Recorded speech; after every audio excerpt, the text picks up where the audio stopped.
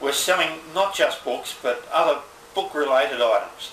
We have about a dozen of these bark paintings, and they come from a retired professor of anthropology who collected them all from North Arnhem Land in the early 1970s.